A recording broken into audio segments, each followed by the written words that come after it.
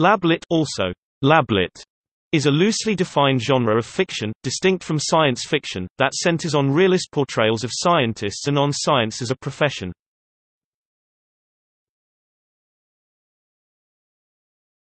Topic. Definition. Unlike science fiction, lablit is generally set in some semblance of the real world, rather than a speculative or future one, and it deals with established scientific knowledge or plausible hypotheses. In other words, lablit novels are mainstream or literary stories about the practice of science as a profession.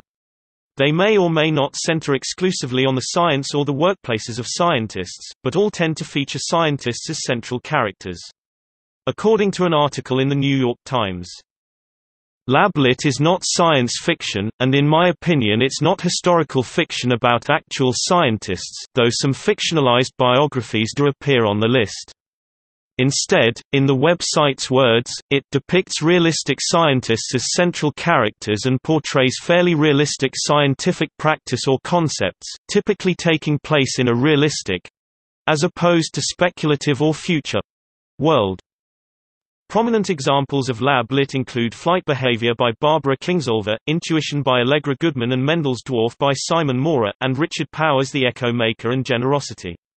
Novels set in the past featuring fictionalized explorations of real-life scientists can also be considered lab-lit. Examples include Kepler by John Banville, The Signature of All Things by Elizabeth Gilbert, Remarkable Creatures by Tracy Chivlier and Enigma by Robert Harris.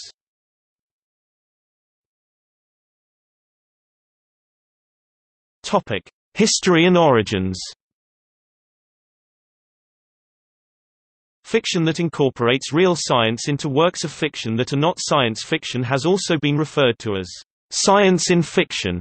Frankenstein has been seen as an early precursor, but realistic portrayals of science in fiction were relatively rare throughout most of the 20th century.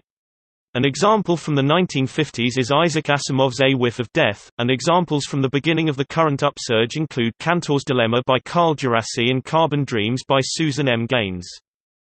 The term, lab-lit, was coined by Jennifer Ron in an essay in 2005, along with the launch of the Lablit website.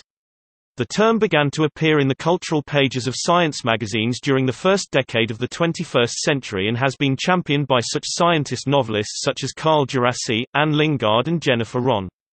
An upturn in the publication of lab-lit novels occurred in the 1990s, with 5 to 10 new titles appearing annually in the early 2000s. The reasons for this increase are unclear, but may include factors such as an increased interest in and familiarity with science on the part of the general public, publishers, and established authors. See also